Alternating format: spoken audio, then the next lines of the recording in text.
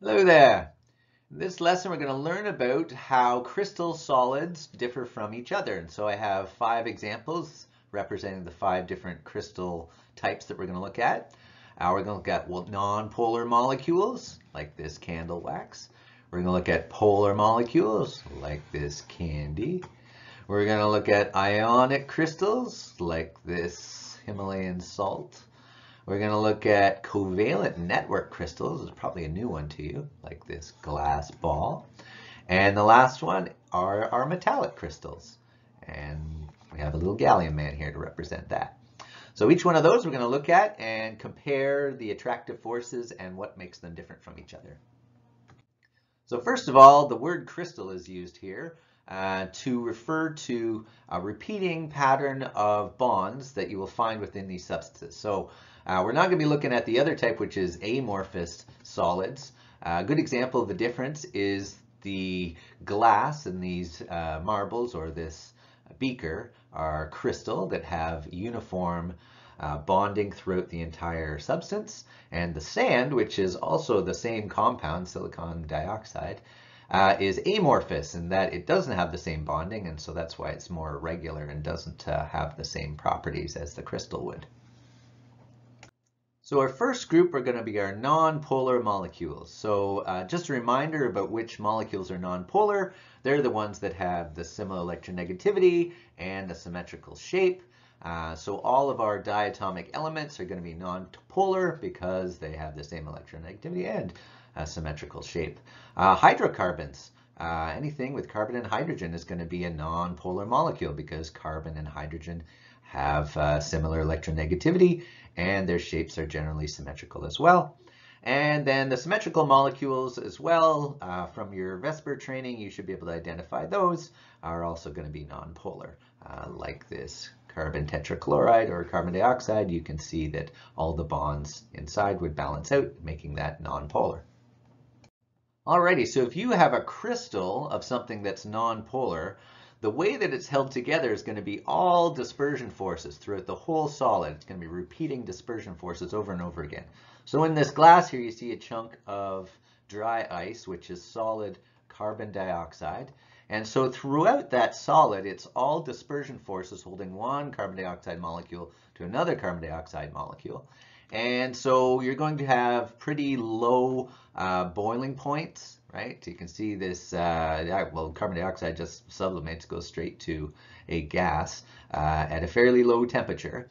And of course, if the molecule was bigger, you would, of course, have a stronger attraction there. And so you can have nonpolar molecules that are solids at higher temperatures, but they're usually much larger molecules. You can think of things like candle wax in the original slide that we looked at there. They don't conduct electricity very well. There's not a very easy way for an electron to get from one of these molecules to another, so they're not conductors.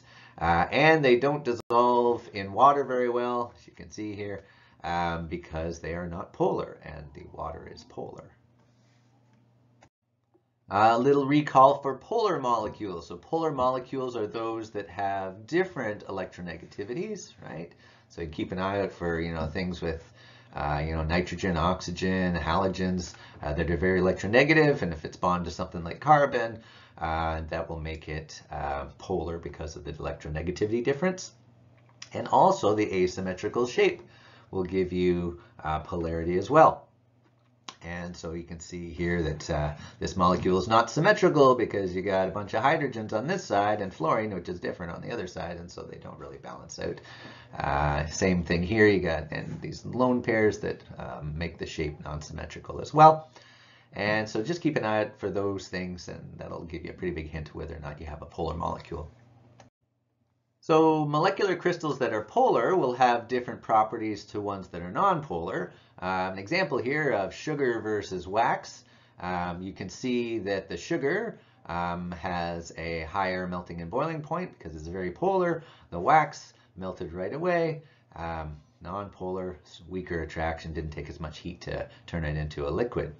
Another thing that you'll notice is that sugar dissolves really well in water because water is polar and so is the sugar.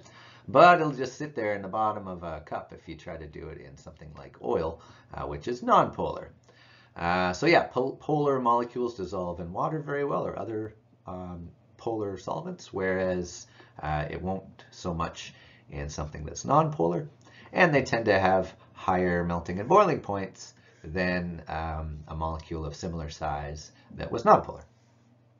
So our next crystal are the ionic crystals. We've been increasing in the intermolecular or interparticle force of attraction, and so ionic crystals have this very strong force of attraction of ionic bonds between negative and positive ions, and that causes them to have a very high melting point. Sodium chloride's melting point is around 800 degrees Celsius. Takes a lot of energy to pull these oppositely charged particles apart from each other. If the charge is greater, then the amount of energy is going to be more as well. So the melting point for magnesium oxide here, which has a +2 and a -2 charge, is a lot higher than for the table salt due to that extra charge between those particles, those ions. Now these solids as a crystal are fairly brittle. So if you hit them with a hammer, like a big salt crystal, it'll shatter into smaller pieces. They're pretty hard. You can scratch other things easily with them. They don't conduct electricity very well. If you have a big salt crystal and you try to pass a charge through, it won't work very well. And again, that's because the electrons are stuck with their ions. All the electrons of the sodium are going to stay with the sodium. The electrons of the chlorine are going to stay with the chlorine, and you can't get them to hop from one to another very easily. So non-conductive, brittle, hard, and high melting boiling points. The neat thing about ionic compounds, though, is if you can dissolve them in water or some other solvent, then the ions are mobile and they're free to move from one place to another.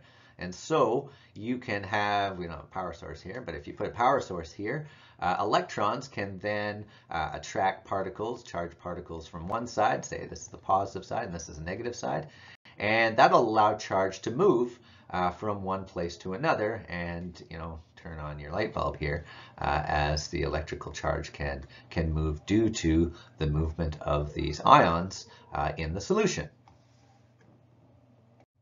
So the next crystal that we're going to look at are the covalent network crystals, and the key word there is covalent.